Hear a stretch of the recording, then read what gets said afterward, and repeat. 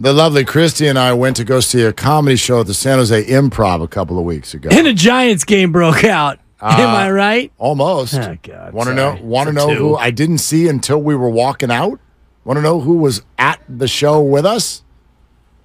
Matt Cain. Really? Matt Cain and his lady walked out right in front of us. I thought that you were setting yourself up for Gabe Kapler. I found those jokes to be analytically quite humorous. I watched the show and I laughed. Ha ha. Ha ha. Ha. It was a consideration. 71% of those jokes made me guffaw. The Caner, huh? The Caner. And I was like, uh-oh. Like, that's cool. The Caner. But I'm also thinking, oh, that's a sign. You go all the way to San Jose? Doesn't Caner live up in the North Bay? You go, as do I. You go all the way to San Jose, and I'm going to see him as the Giants are coming down the stretch. I was like, oh, God, they're not going to score another run for the rest of the year because they're about to get caned. Jeez. How many times did you say the Giants have scored 0 or 1 run this year? 34. You know what their record is in games in which they scored 1 or fewer runs? 1 in 33. 2 and 32. They got a win with Logan Webb. Logan Webb beat Colorado on July 9th. And Tristan Beck, got the win over Arizona August 3rd. And this is courtesy Alex Pavlovich and courtesy Matt Nahigian, our boss, courtesy Lucas, who is like a triple relay here. There's a lot of courtesy going on. A lot of courtesy. It's like a courtesy telephone. But Logan Webb was a part of like 12 of these games, I think. 12 of them. And I'm looking right now. That is an accurate statement. No, slow down and say that again. Logan Webb, how many games has he started this year? 30, I would guess. Okay. In 12 of them. Yeah. Close to half the time, the Giants gave him 0 or 1 run. That's an unbelievable stat. Matt Cain looks at that and goes, dude, I was lucky. Yeah, right? I was lucky in life. They lit it up for me. No doubt. The fact that Logan Webb has 10 wins is more remarkable when you think about it. He was incredible this year. He was incredible. If he had had some run support, he'd be a Cy Young candidate. He'd be a Cy Young candidate. No doubt about it. I'm looking it up right now. How many starts did Logan have this year? Logan Webb has started 32. 99 total runs. I just did the math, which... Jeez. Well, that sounds like a decent number. That's like almost... That's 3 and a hook. 3 and change, but... Barely 3 and change. If you look at it... almost exactly 3. They lose 5-0. They lost 9-1. I mean, that might be on him. You lost 6-0. You won 4-2. You won 4-1. You lost 2-1. You lost 1-0. Back-to-back losses. Unreal. And then you won 3-1. You lost 3-2. You won another game 1-0, as I mentioned. You lost 3-2. Poor guy. And, down the stretch, his last 5 outings, not including today, he got 1, 0, 9, and 2 runs. This man went to Coors Field last week, threw 8 innings and gave up 1 run on 4 hits. That's unbelievable pitching. The Giants lost that game. Oh, yeah. He got knocked around, Mark. 4 hits, no walks in Colorado. 1 Ernie. There's one specific Giant we want to talk about. Something happened to him today, and he is still a very, very important figure with the rest of this season. We'll explain that in a second, but let's go to Chad in Concord. You think I'm a positive guy. Watch this. Hey, Chad, thanks for calling Willard and Dibs. What's up? Willard and Dibs, how's it going, man? Coach Chad out here in Concord, man. Now living in Chile, down in South America, man. And as an international baseball coach, man, I couldn't help but hear you guys are already counting out the Giants? Yeah. Like how? Because look at the teams in front of them. Okay, hang with me on this one. Sure. Diamondbacks, Cubs, Marlins, Reds. Any of those teams that good? Well, the Diamondbacks just crushed you 2 days in a row. Hey, look at it objectively. All those teams, 10 games to go, and you only got to sneak into the third. I'm just saying, the season's not over. Oh, brother, it is gone. Do you want to know what Gabe Kapler was just quoted as saying, Chad? This is the manager of the team. You got to do. Hold on, Chad. He's got to do it right. He's got to get ready. Hey, Skip. How you feeling about your team's chances here down the stretch? Well, obviously, the math is starting to work against us. Man. That's a direct quote, Chad, from the manager of the team. And I think you're also forgetting you can have as many crappy teams in front of you as maybe you're saying. Actually, don't even think all of them are that crappy. But you got to pass up all of them. Do you know how hard that is in certain situations? Was that Kapler AI? Was that a Kapler AI? No, that was him, man. No, that was Gabe Yapler. Do you not know Gabe Yapler, Chad? He works here. No, I've been hanging in Chile, man. So I'm Bay Area rooted. But I just came back to see family, and I turned you guys on. I'm like, I got to call in because haven't you seen just anyone just sneak into the playoffs that isn't that good? Well, sure, of course, but it's too late. It's too late, Chad. There's 10 games to go. Carol King. They're 3.5 back, and even if they were to catch the team that they're 3.5 games behind, by the way, that's the Cubs, and they don't have a tiebreaker on the Cubs, so they actually need to cover 4. Doing that in 10 games is really hard, and even if they do it, if the Marlins or Reds play well, they still wouldn't make the playoffs. So, my man, there's nobody on this planet that appreciates positivity and optimism more than me. But Chad, it's over, bro. Listen to you down in Chile, man. Most definitely. I know you're positive. It's over, bro. It's over. Thank you, Chad. And also, thanks, Chad. Arizona would be a team that you potentially would have to climb over if they fell down and they hold the tiebreaker over you as well. If the Giants were to get to 85 wins, that would be them winning 9 of their final 10. Yeah, they got to go 9-1, which is already and you have that's the ridiculous. Dodgers 7 times or Correct. 6 times, and 7. 4 of them on the road where they win 1 out of every 6 games. Go ahead. 5-25 in their last 30. Yep. So even if you want to play out the Chad, and I understand he lives in Chile now. I mean, I can't confirm that. Chile. Whatever. Third reference, and I loved it. I'm just a little bit of South American envy going on right now. There you go. If the Giants were to win out and win all 10, 86 and 76, that still doesn't necessarily guarantee you. If the Cubs went 7 and 4, because they got a game today. Yep.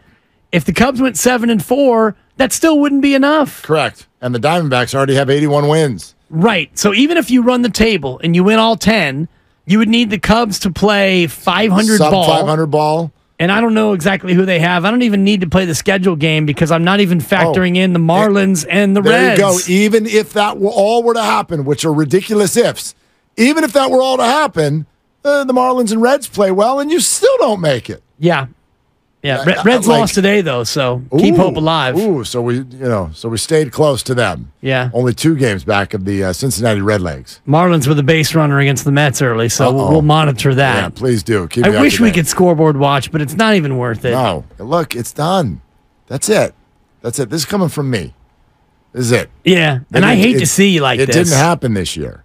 No, I'm fine. This is not surprising after where we've been the last couple of months. If you had told me in mid-July that they'd be a 500 baseball team with 10 games to go, I would have been very surprised. Yeah. But here we are. They've played epically bad baseball for 2 months, like epically bad. And yes, I am someone who tries to keep in mind big picture. I like to go situation by situation. I think that you can look at how the Giants got here if you really want to. Some of you don't want to, and that's fine. As a fan, you don't have to. You can just be mad and have mustard on your cheek. That's fine. You want to that's totally fair. You're a paying customer. If you hate this and you want everyone gone, I understand. I really, really do. If you want to go situation by situation, I think that you can, A, see a lot of good that's happened in this regime, and B, understand a little bit of the circumstances that have led them to this point. What I will acknowledge, though, is that we've reached a point where it doesn't matter. It doesn't matter. You can baseball us to death on this conversation, and there is a way, way, way bigger issue, okay? You got more people in the Bay Area right now interested in Deion Sanders than you do the Giants, and he doesn't even live here. Okay? And he coaches Colorado football. Coaches Colorado Buffalo football. I was out at a bar Saturday night, and it was absolutely jam-packed with people who were all about Colorado State. And I took a moment to look around the room and realize exactly what was going on. And it was, 95% because of Deion Sanders. But that's a thing. You're low, by the way. Well, also, Colorado's 2-0, and it's, it was the only thing on TV. And some weirdo alum was there. Sure. Fine. Exactly. It was I know that weirdo alum. Shout out Daryl Davis. It was honestly now, listen to what I'm about to say, and I'm going to credit Dave Fleming with this. This was the most watched late night television event in history. End of sentence. Not since 2000, not in the sports world. What about the MASH finale, Mark? This was the most watched late night television show ever. Letterman's last show? Johnny Carson when he did that Karnak thing? Nope. Leno on a motorcycle? This is it. Arsenio? Woo, woo, woo. It's Thank you. Just flew in from Cleveland. It's 2023, and I know that this is not just because it's 2023, but you are in such an, we know this as well as anyone, okay? When you work in the world that we work, you are in such an unbelievable competition in the world of content for people's attention, for people's eyes, and for people's ears. If I am the owner of the Giants, okay, I'm looking at this and I'm going, I get it. I get that Rodon, Correa, all the Carloses, I get it. It's been bad. So you made smart moves. And you can sit in a room and talk to people and go, here's why we did this. Here's why we didn't do that. And I go, I get it. I totally get it. But there's a bottom line that's got nothing to do with baseball. You've lost your audience. You've lost the fan base. You have lost your connection to people. And that is bigger than baseball. It's bigger than the standings. I actually have reached a point where I don't know if the Giants had made the wild card this year, if they would have sold the building out for playoff games. Right. If playoff games had ended up there. I don't even know. You've lost your audience. And that's the baseline. That's where we got to start this conversation. So, sure, one more games than you lost, and lemonade out of lemons. All of those things are true, but what is everybody supposed to do if an entertainment outlet loses its audience? Right. What is it? I don't know what anyone's supposed to do with that. Well, if you are the entertainers, it's easy. Become more entertaining. And that's basically what the job is now for the Giants. You mentioned the fade. They were 61-49 after winning the third straight against Arizona at home on August 3rd. 12 games up. You had beaten down Arizona. You were in the wild card race. You were in the hunt. You were a fixture. You were humming. And then since then, it's been a slow, inexorable fade. And with the Niners back and humming and the Warriors right around the corner, you're right, Mark. The only job, forget the winning and the losing and the Gabe or the no Gabe and the Farhan or the no Farhan. You are an entertainment entity. How about you become more entertaining? Yeah, and they've said, we think winning is entertaining, but that puts you in a real bad bucket where, like, your plan has to work at an epic level. And when players disappoint or get hurt, you know what I mean? Larry Bear had that quote at the beginning of the year. It's like, oh, people get it now. We've had to explain it to them. But when they see Conforto and Haniger and Minaya and Stripling, oh, now they get it. Get what? All four of them have been disappointing. Not necessarily through any fault of their own always. Haniger got hit on the wrist and broke a bone. But you can't peacock about something that hasn't happened yet. You know what I mean? Absolutely. The 49ers can't celebrate their win tomorrow night yet because it hasn't happened yet. You're listening to 95.7 The Game, KGMZ FM and HD1 San Francisco, always live on the free Odyssey app, Twitch and YouTube, powered by First NorCal Credit. When a fourth of your games involve the home team or your team, the favorite team, not all these games are home teams, but when 34 of your games result in 0 or 1 run, that's a problem in terms of entertainment. And the old expression of chicks dig the long ball is outdated and it's sexist. Baseball fans dig the long ball. We all dig the long ball. We like runs. We like guys going first to third. Yeah, we like a guy scoring on a base hit to right center, and he's rounding third, and Flannery's going to wave him in, and all the rest of it. I like good players. But also, even if you're losing games 12-11, that's more entertaining than losing 1-0. I get it, but it's like that's not even. I don't just need home runs. Like you got to be good. You like have good players, have offense, have people who can run. You actually said at the end of last year, our goal is to be more athletic and better defensively. It's the least athletic baseball team I've ever seen. And also your goal was to be better defensively, and you have 15 more errors than the next most erroneous team in baseball. And your bottom 5 and all the new metrics of UZR and defensive runs saved and all the rest of it. So, you know, if you're not going to hit a bunch of home runs and your offense was pretty flaccid all year, then darn it, pitching and defense, and let's do it like they did in 10, 12, and 14. Yep. Well, you didn't catch it, and yesterday showed you don't really throw it very well defensively either. No, like I was so turned off by the defense of last year, and this year was better, and then it got worse, and now it's almost turned me off even more. Like you said, Jock Peterson was not going to go in the outfield, and then he did, and then he started falling down when fly balls are coming his way. Michael Douglas. You know what I mean? It's yes. What they set out to do last offseason, they failed. That's really all you can say. Right. So 107 wins was an unmitigated success over the moon. Last year was a failure, and then this year is a failure. So now you're looking at back-to-back strikes. I think you're in a 1-2 count in terms of first year's a pandemic, whatever. It was a no throw. Yeah, time was called. It's no pitch. Gabe's first year. Right. Yeah. And then subsequent now it's a 1-2 count for Gabe and Farhan. And if next year is like this year, uninteresting and flatlining, they wouldn't even make it to the end of the year. You're probably right. They wouldn't even make it to the end of the year. Man. Like that made me laugh, Drew Down. Drew Down's on YouTube. He said, how's their BABIP looking? Nice.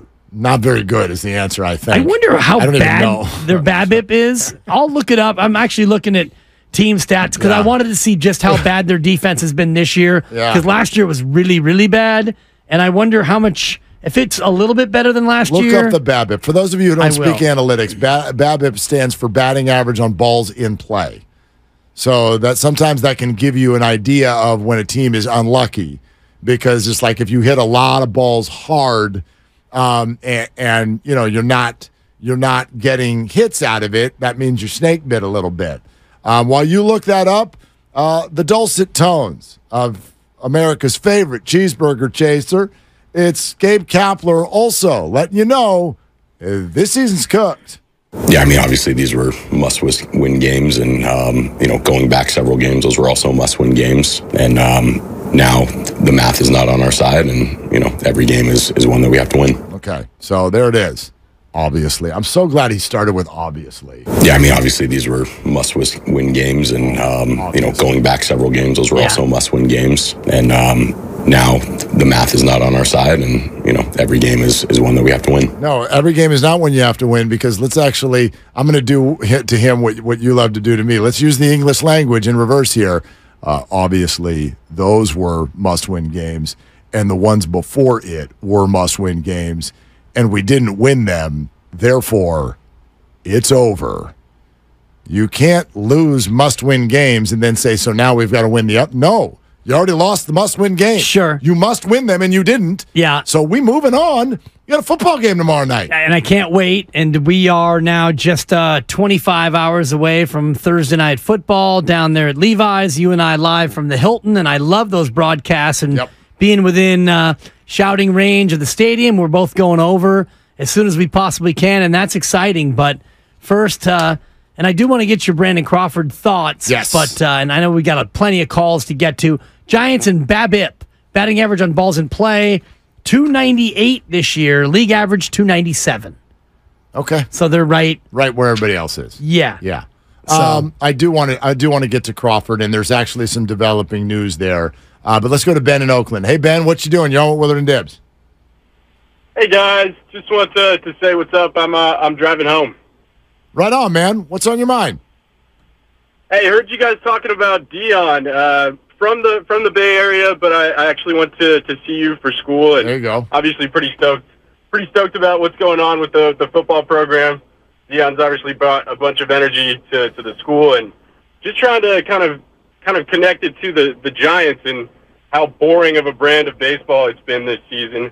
Like, do you guys think there is any sort of manager that could come in and bring the energy that Deion has brought to the Buffaloes to an organization that has just felt dead for the last couple of months? Well, here's how I'd answer. Ben, thanks. Yeah, the answer is Deion. Well, right. In other Former words, Giant. Deion, good call. Did you see him say last week they asked him what the hardest thing to do in sports? Like, have you ever struggled with anything? And he said hitting a baseball. Yeah. He said, that's the hardest thing I've ever had to do. And he was a good hitter. He was all right. Damn near 300 for his career. Look that up. Absolutely. And I've got defensive stats. I'm looking up a lot for you, but go ahead. Are you sure? Are you sure about that? I will. Deion Sanders, give me a little baseball reference on Deion Sanders. I got it for you. Go ahead. I would be very surprised if he was an almost 300 career hitter. But anyway, I think it's very difficult to set that bar for anything in terms of entertainment. Deion Sanders has taken a one-win football team and turned them into the biggest thing on television in less than a year. That's insanity. So to set the bar there and say, oh, who could be the next Deion Sanders for any team in any sport, they'd all hire him. I mean, they would all hire him immediately. Yeah. Do you know how many millions upon millions upon millions of dollars this has meant to Colorado? Like Alabama would fire Saban and hire Deion if they knew that it was going to lead to that kind of money. It's been that intense. So to set that bar and say who could be the Deion for the Giants, the answer is it doesn't exist. 263 career. Okay. 1 year he hit 300. Okay, what did he hit for the Giants? For the Giants, in 52 games, he hit 285. Okay, it's better than I thought. Yeah. But 263. Okay, anyway. Played a lot longer than I remember, so go ahead. Yeah. The answer to your question, though, is if you wanted a hire that would make the fan base all get giddy and all be like, oh, my gosh, I'm back into Giants baseball, no matter how many platoons you got. There are only two names, and only one of them's available.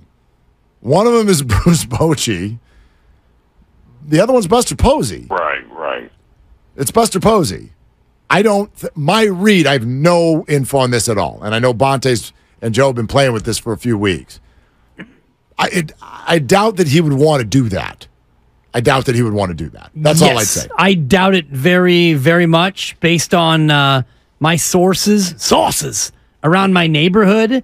And he's out there dadding it up with the other dads. I live near a spot where it's dad central on the weekends. Does he have a dad bod? I haven't really seen him in person. And, I'm in a community where there's a bunch of middle-aged white guys out there dadding it up.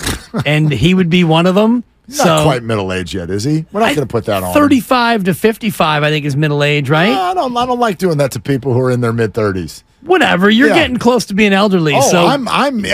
You're middle-aged. I'm middle-aged. Yeah. Yes. And I'm trying to hang on to my middle age a little bit. Buster's not. No, you're AARP. But from what thank you. You're getting the mailers. Don't lie. By the way, Buster's 36. You got an extra year. Yeah. So I'm seeing a lot of middle-aged white guys dadding it up, and he's one of them, and I don't think that he wants to break that with 4 young kids. The reason why he stopped playing baseball, in part, was to dad it up. Yep. And being a skipper is a grind, kid. No doubt. I saw you grinding over Little League. Oh, brother. Good Lord. Tough year for you. It was. It was. Hey, hot seat talk in the North Bay. I tell you what, you want to talk about one and done. I get knocked down and I don't get up again.